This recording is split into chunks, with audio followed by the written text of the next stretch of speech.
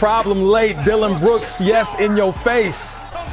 Man, they went on a 21-0 run, and no one called a timeout until they went on a 21-0 run. I've never seen a comeback like this, ever. Have you, Devin? Yeah. 21-0? Yeah. Okay. But it's like I told you, both teams like playoff experience. And we saw what that looks like, especially coming from Minnesota. Lacked a little poise going in the late game. Cat really not showing up. We need a superstar to play Bad superstars. shots. Yeah. When it was up 20, just, you're trying to go for the home run every single possession down. You go from 20 to 21 to 22, you build your lead slowly in the top. Yeah, tied for the fourth largest comeback all time in playoff history, the largest Grizzlies comeback in playoff history. They were down by as many as 26 points.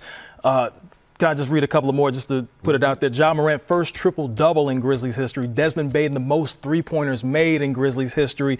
Is this thing going to be over on Saturday night when they play Game 4?